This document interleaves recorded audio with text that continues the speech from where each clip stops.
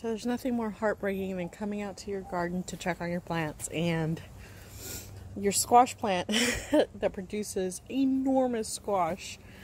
This is my calabacita squash, Mexican squash. Just breaks almost in half. And, you know, I didn't know what to do. I was pretty close to just pulling the whole thing out of the ground. But I couldn't do that because, if you notice here, she stems off into a different plant.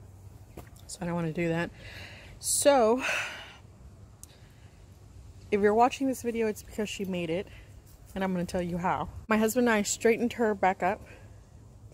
And I figured, you know how you graft plants and then you wrap them with the cloth so they infuse together essentially, or even when you break a bone, you know, they straighten it and then they wrap it around, put a cast on. So that's what I've done here. I've just wrapped it, straightened her up, wrapped her.